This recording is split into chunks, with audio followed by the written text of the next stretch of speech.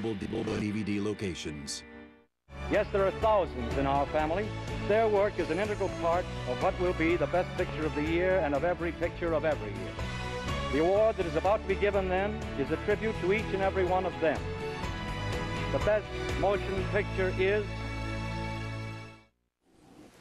Hi, I'm Robert Osborne.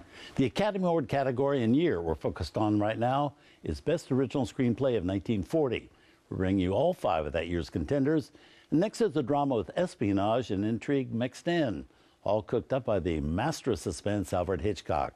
The film is Foreign Correspondent, which earned nominations for its screenwriters Charles Bennett and Joan Harrison, both of them veterans from working in England with Hitchcock during the 1930s. Bennett had started as a playwright, actually, and had his play Blackmail turned into a movie by Hitchcock in 1929.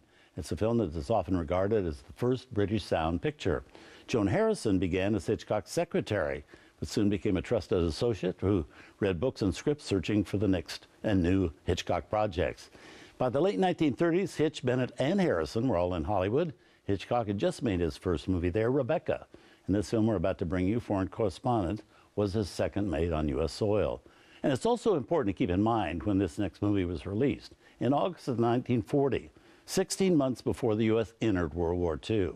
It's a story of an American newspaper reporter who travels to Europe at the beginning of 1939 to report on the war going on overseas, only to become mixed up in a spy operation involving the Nazis.